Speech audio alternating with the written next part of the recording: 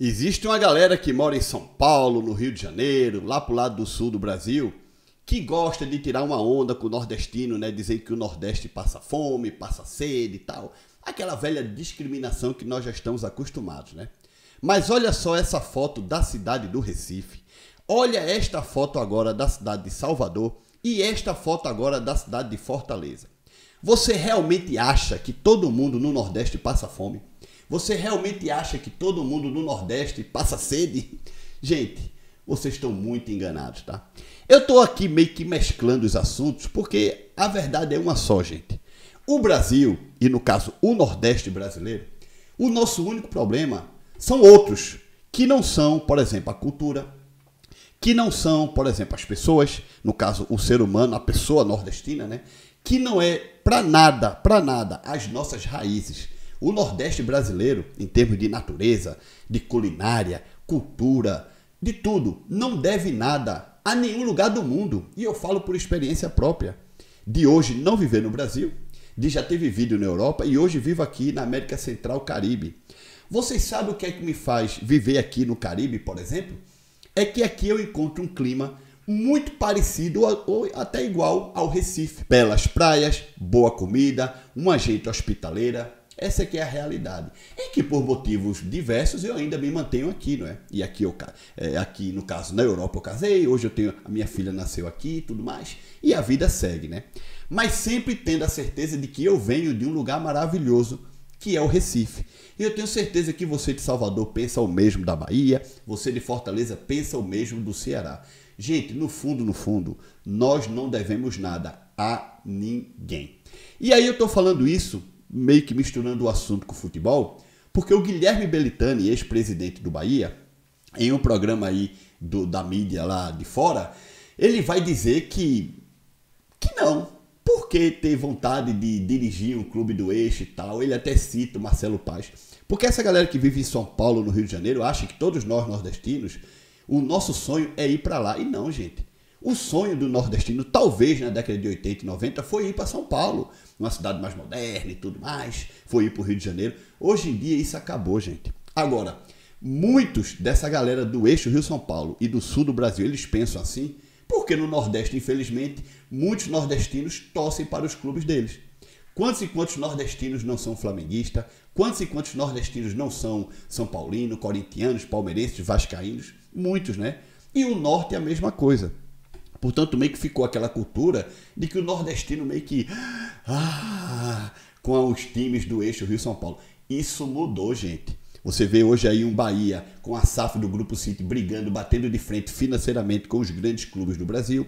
Você vê um Fortaleza com um orçamento um pouco menor, mas sempre ali entre os melhores clubes da Série A do brasileiro, pelo menos dos últimos 5, 6 anos para cá, inclusive ganhando vagas em torneios internacionais que antes eram apenas desses clubes.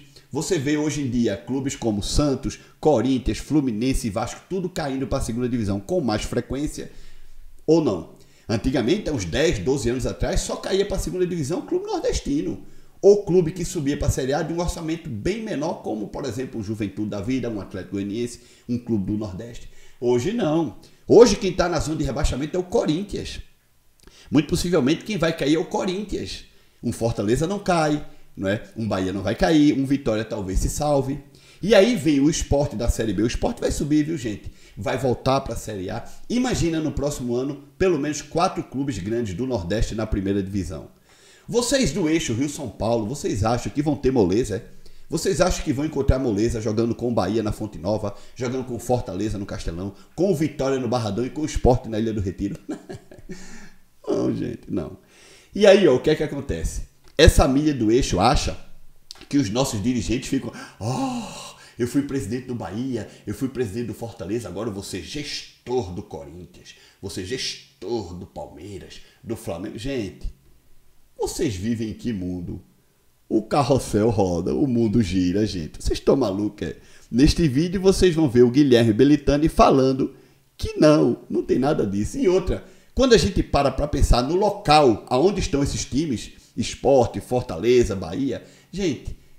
Que lugar bom de viver arretado é a cidade de Salvador, é a cidade de Fortaleza, é a cidade do Recife. Bom clima o ano inteiro, praia, Praia. O destino que eles lá do Eixo vêm passar férias é o nosso quintal, gente. Praia. Essa aqui é a realidade. Boa comida, bons shoppings.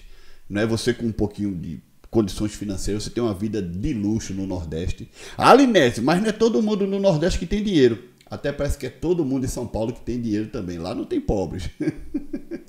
Bom, neste vídeo nós vamos ver Guilherme Belitano dando uma tesourada geral. Vamos nessa!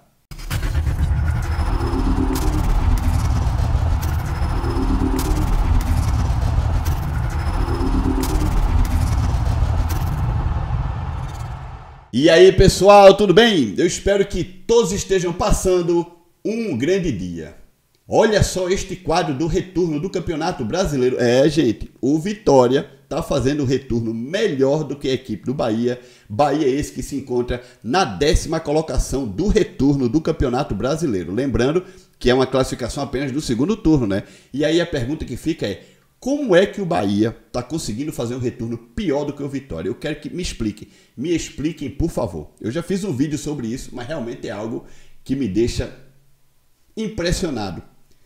Impressionado. Como é que o Vitória está fazendo o retorno melhor que o Bahia, gente? O Vitória está brigando para não cair o campeonato inteiro. Eu deixo você comentar aqui embaixo. E Lucas Lima, hein? Se não for o melhor, está entre os melhores jogadores desta Série B 2024. Recebeu o carinho aí do seu amigo Neymar. Todo mundo sabe que Lucas Lima e Neymar são parceiros, né? E aí você veja o Neymar em uma publicação do Lucas Lima com a camisa do Sport e tal. Neymar vai lá e deixa aquele coraçãozinho. E sobre o retrofit da Ilha do Retiro, vocês estão vendo aí um detalhe do estádio, que é esta curva, não é, gente? Esta curva que fica entre a arquibancada central da Ilha do Retiro e a geral do placar. Veja que o terreno do Sport está no limite, né? No limite. E aí tem uma rua e tem edifícios, né, gente? Então é por isso que no projeto Retrofit, esta parte do Sport, do estádio no caso, aparece sem um aumento de arquibancadas, né? Ou seja, novos setores de arquibancada para tornar ali, por exemplo, se essa parte aí cabe, sei lá, 1.000 pessoas, para aumentar para caber 2.000, 3.000, né? Fazer o estádio ficar um pouquinho maior, colocar teto aí por cima. Realmente, nesta parte do estádio não será possível, gente. Agora, um retrofit não é demolir o estádio e construir do zero. Um retrofit é você aproveitar a estrutura que tem o estádio e melhorar, trazer condições de vestiário, condições de banheiro, condições de sentar, de você assistir o jogo, colocar um teto. Ou seja, o que vai acontecer na Ilha do Retiro é um retrofit. Assim como houve no Santiago Bernabéu. Esse novo estádio aí do Santiago Bernabéu do Real Madrid não é um novo estádio, gente. Não. Eles pegaram a estrutura do antigo estádio Santiago Bernabéu e por cima dela construíram ou modernizaram o que já existia ou construíram coisas novas. É assim que vai acontecer com a Ilha do Retiro. Um retrofit vem para isso. E eu particularmente gostei muito do projeto que foi vazado aí essa semana, mostrando um novo estádio da Ilha do Retiro e mostrando o que será feito no complexo da Ilha do Retiro. Tem que modernizar, gente. Tem que modernizar. Bom, vamos ver agora o que falou Guilherme Belitani. Então a LFU tem esse grande sucesso assim, e eu desejo muito sucesso, tenho participado e animado com tudo e com a liderança de Marcelo aí, de todos. Marcelo bateu na trave. Você quer complementar? Eu vou complementar sobre a lei do mandante. Sim, claro. Sem ela, nada disso aqui seria possível. Eu sempre fui entusiasta da lei do mandante e acho que se ela não tivesse sido aprovada, hoje a gente não teria esses blocos econômicos. Porque todo mundo teria metade de todos os jogos, ou seja, ninguém tem nenhum jogo. Entendeu? Então hoje mudou esse modelo. O Marcelo bateu na trave, acho que em mais de uma oportunidade, de vir trabalhar no Sudeste, de repente sendo o principal dirigente de um clube daqui importante. Isso de alguma maneira te tenta? Não, de jeito nenhum. Não tem vontade nenhuma? Zero, esquece. Eu moro na melhor cidade do Brasil, que é Salvador. Né? Eu fui presidente do melhor clube do mundo, que é o Bahia. Então, assim, eu não me seduz nem um pouco. Marcelo é hoje CEO, mas era presidente do clube que é terceiro ou quarto colocado no Campeonato Brasileiro. E ser prefeito de Salvador te seduz? Não, só para terminar. Só para terminar, ele pensa na resposta. Marcelo hoje é presidente do terceiro ou quarto colocado do Campeonato Brasileiro. Ele foi chamado para ser CEO do Corinthians, salvo engano. Foi. Que está em que posição hoje? Sem nenhum... Não, eu não estou provocando. Não estou provocando. Sim. Mas ser presidente do Fortaleza, ser CEO do Fortaleza ou do Bahia, para a história de vida nossa, nordestinos, é muito mais relevante do que estar num clube do Eixo Rio-São Paulo. Não tem a menor dúvida disso. E aí, você, torcedor do Bahia, o que você achou das falas do ex-presidente do Bahia? Ele tem ou não tem a razão? Deixa aqui teu comentário. Não esquece de deixar like nesse vídeo, se inscreve no canal. E você aí, ó, do Eixo, que tá vendo esse vídeo, ou do sul do Brasil, os tempos são outros, viu, negão? Sai da tua bolha, pô. Tchau, galera.